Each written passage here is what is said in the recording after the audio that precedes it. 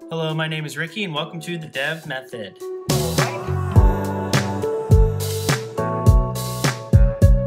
Today's video we talk about Rust structs.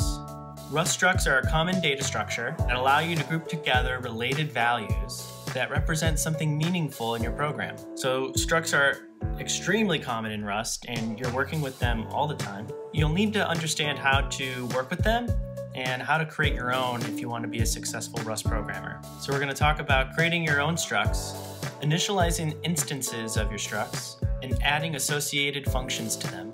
We've mentioned tuples a couple times in our video, and structs are pretty close to them, but not exactly. However, instead of tuple elements, we have struct fields, and that's where you get to give a label to each of the values according to whatever value type they also have too. Structs are similar to tuples in that tuples have multiple elements and all of those elements can be different types.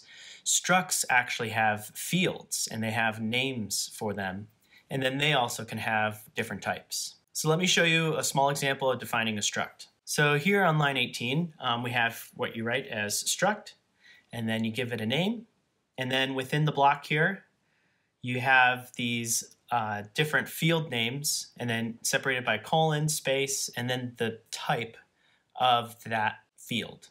And then after each one, there's a comma.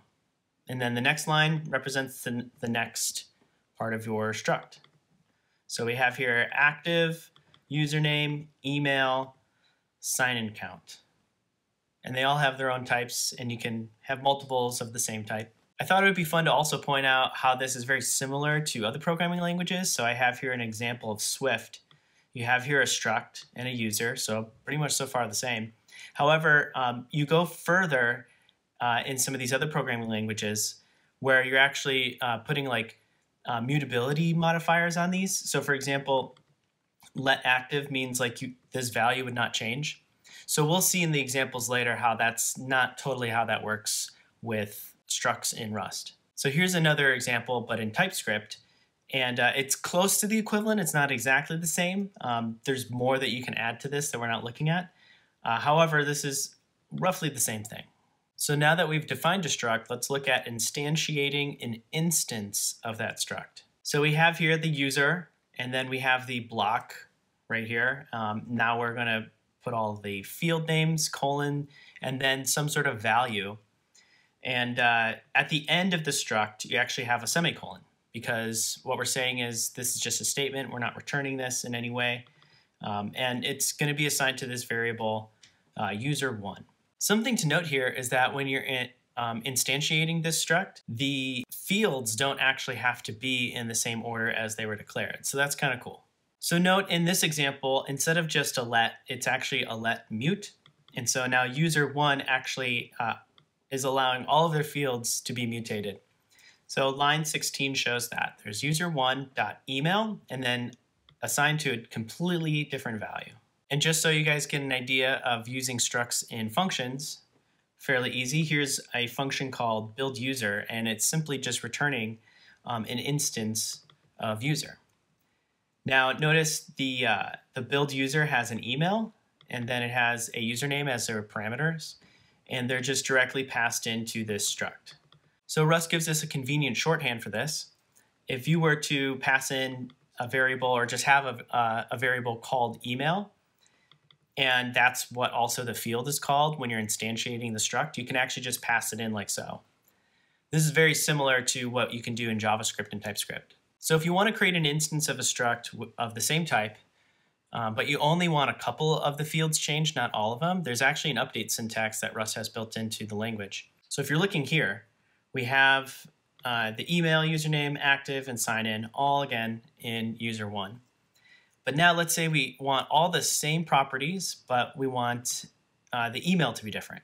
So here we are creating user2, and we're actually just assigning it a different email.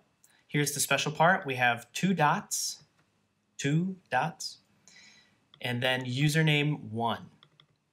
So Rust is smart enough to figure out that you want to replace email, but then any of the other values just go ahead and dump in from user1. This is very similar to the spread operator in JavaScript, but notice that the order here comes after the email if you want to override email. So for you guys who know what I'm talking about, this could mess you up. So pay attention to that. So this is kind of a review of ownership, but I just want to show you here. Once we have user 1, and then we've done this update syntax to merge it into user 2, the username is actually no longer available to us on that first struct. But we do have the new email and all the other properties available to us from user 2. So the error you would get actually is showing you that the value borrowed here after move. So all of these fields, all the ownership is then transferred in or moved into user 2. Now this might seem a little sneaky, but because some of these values we're using here, like the bool and then that U64, they actually implement the copy trait, we actually can use them, we can access them safely. So if we tried to use user1 active or user1 email, the compiler has no problem us doing that. Now naming is always the hardest part, right? So sometimes you don't know what to call your fields, or sometimes it's so obvious what the field should be called, right? Well, let's take a look at these structs and look at structs that have no field names. So here we have color, which what you might think as RGB. So there you go. And then you got points, so you maybe have X, Y, and Z. And here's an example of using them. So it looks almost like a function, like with a capital letter, and then you're just passing in the arguments here.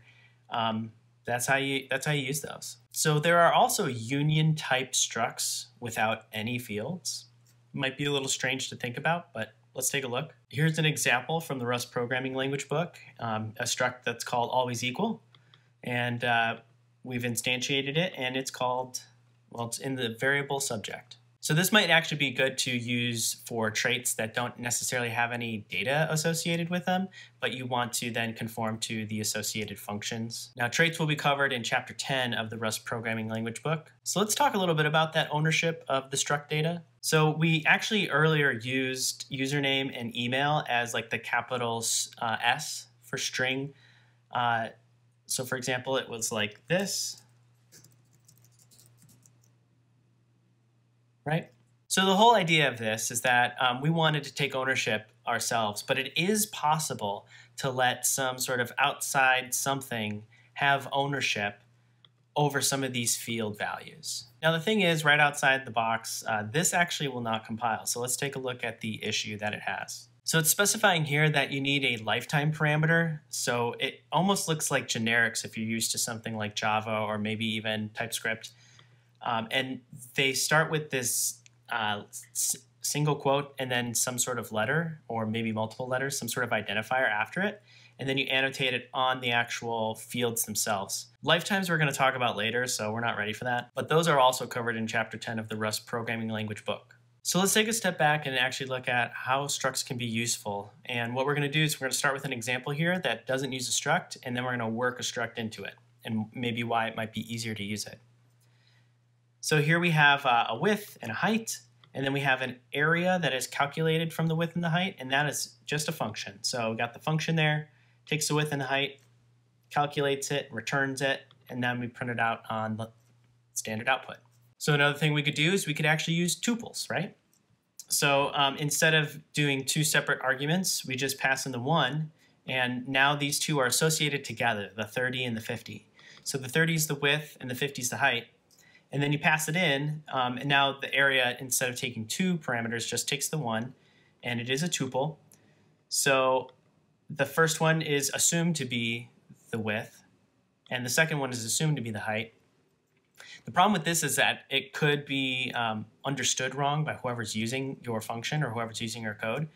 So that's why we want to use structs. We want to give this context. But we also want to group the values together because they do relate to one another. That width and that height are never going to be different from one another. We want to collect them together. So now we got our struct. Here, the rectangle, got the width and the height. And then we instantiate the struct on line 9. And then we're passing it in to area. And then area can calculate it.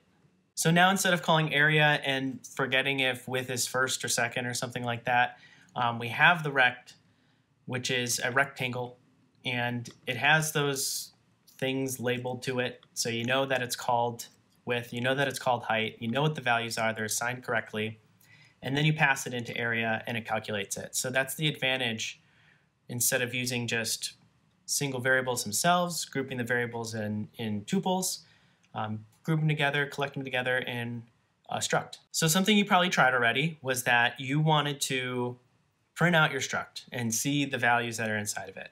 So let's look at this example. We have rect1, and then we're just going to print it out on the command line. So let's try this, see what happens. So cargo run. Oh no, we have a build error. So rectangle cannot be formatted with the default format.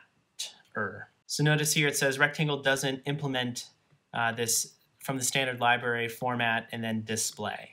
So this is our custom data type, so we're the ones responsible to saying like what it conforms to or how it should look if we were to print it out as a string. So we're going to take a little shortcut on this though. We're not going to implement display, but rather we're actually going to use this special thing here and annotate our struct with a debug trait. And it's saying derive, so there's an automatic capability that Rust has right now to like take this and make it into a string representation, but not until we actually put in this hash open square bracket derive thing. And if you look at line 14, the difference that we had from before was that this was just empty. Those wing braces were empty in the format string. Now we have colon question mark, and then that's going to make that work. So let's try it. So ignoring the warnings, they're just talking about other things like dead code, but here we have the rectangle printed out as a string in the console. Pretty sweet. And if you want to experiment, if you put not only just the colon question mark, but colon hash question mark, that actually gives you a longer output. So instead of on just one line as a single string, it'll do multiple lines as a string. So another really cool one we could use here too is actually dbg for debug. It actually prints out the expression and the calculated value that it has. So it's pretty cool. Let me just show you real quick what happens when we run this program. We're going to see a printout with the width, but then we're going to also see a printout of the rectangle as well. So here's that expression, and then it says it equals 60, so that's kind of cool. Now it also took that value and put it into width, so that's pretty sweet. And then you see that here. And notice it shows here that the reference to rect1 is actually equal to these values in the rectangle. All right, so we've stored the stuff inside the struct. We've also said what the types are. We've updated structs, we've made new ones, we instantiated them, all sorts of stuff, right?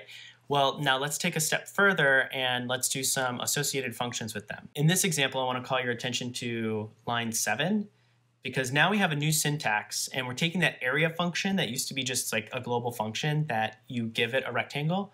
We're going to now associate that with an actual rectangle.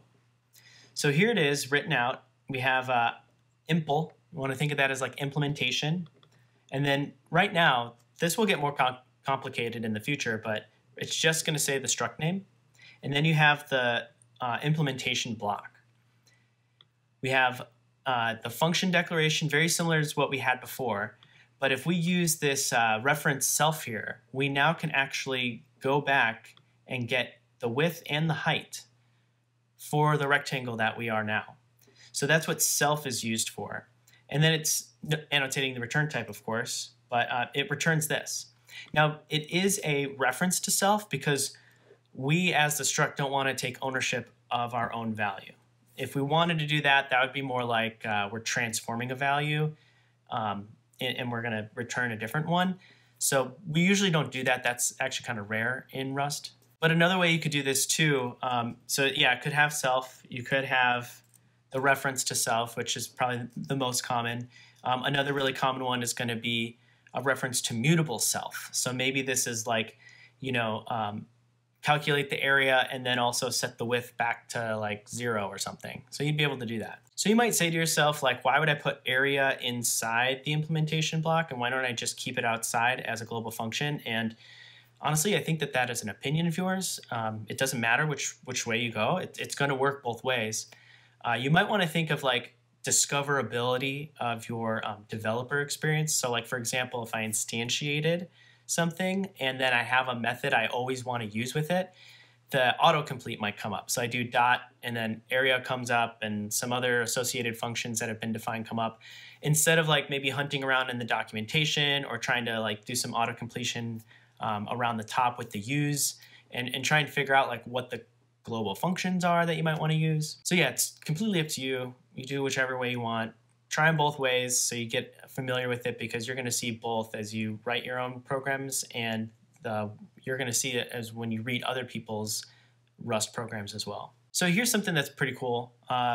You could actually name, I'm showing you line 7 again, but now instead of width, instead of area, we have width. And this is the same name as actually the field that we have. Now the difference here is that width is called a function. And now we're just returning a bool for now, just so you get an idea of what it's doing. So here it's like rect.width, and then it returns a bool, so we can use it in that if statement, returning something that's non-zero. So this is kind of like a getter, and it's almost like giving the user of the rect a read-only access. Because sometimes you might not know exactly that this is a rectangle and that it has width. This could be something that's defined somewhere else, and now you have the width, and you can always get to it with the function call instead, the associated function. But then you can think of this too as like, if this is the way you're always getting width, there's no way to set that. You're always just getting it. So modifiers are actually covered in chapter 7 of the Rust programming language book. So you can check it out there if you want, or you'll see that in the future. So now let's take it a little step further. Notice here we have the implementation block again on line 7. We have the area, I've put that back in from before, but now we have this new one called canHold. Notice this one is multiple parameters, so you actually can give it another rectangle, right? So this self here is kind of like a capital S self. So that's how we get the width, but then now we have this other. So now we can say, oh, is the width greater than the other's width, and is the height greater than the other's height? So we can use the same type within that associated function, so kind of cool you can do that. All right, so back on line 7, I've taken away the other associated functions because I want to show you a special one.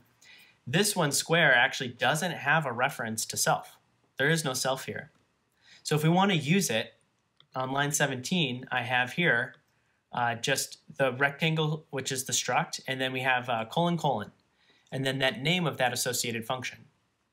So this means that we have no chance to necessarily reference self in this case, but now we're giving it, like, say I want a rectangle, but I want a specialized rectangle, so give me a square. And then it sets the width and the height to the same size because it only passes in the one value.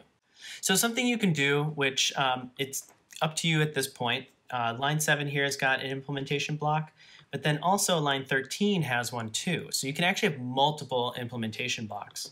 So you don't have to put them all into one. You could think of it as maybe organization. This is a little bit more for when you want to conform to different traits. So maybe like the first one's to like the copy trait and the other one's to like, I don't know, the shape trait that you create later. That's how you can separate them. So now you know all these functions are like for one type of implementation versus another. So again, traits will come in the future, but just so you know, you'll see this, and that's where that comes from. All right, thanks for sticking around and watching that whole video about structs. So if you guys have any questions, leave them in the comments below. I'll do my best to answer those questions for you. And I hope you had a good one and you learned something new. See ya.